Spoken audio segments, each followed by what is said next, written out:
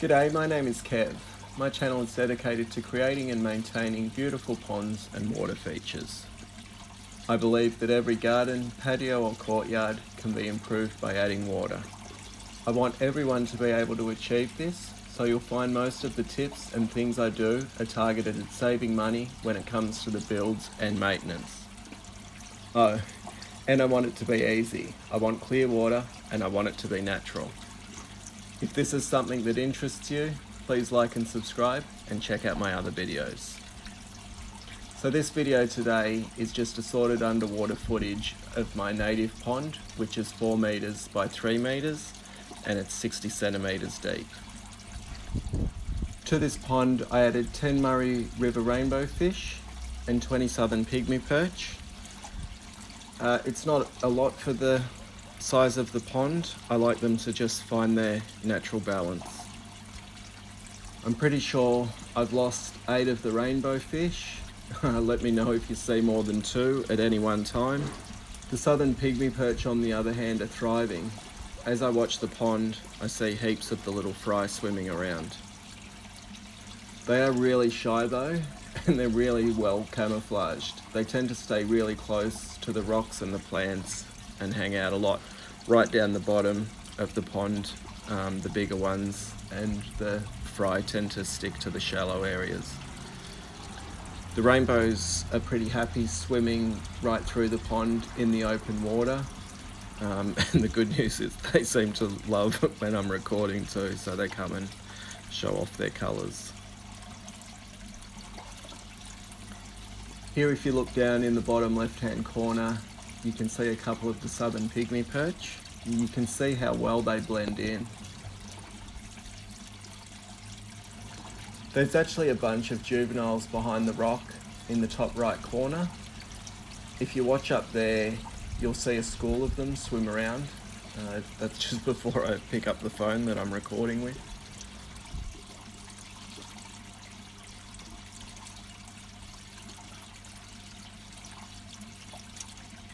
This is one of the better looks that I got at one of them.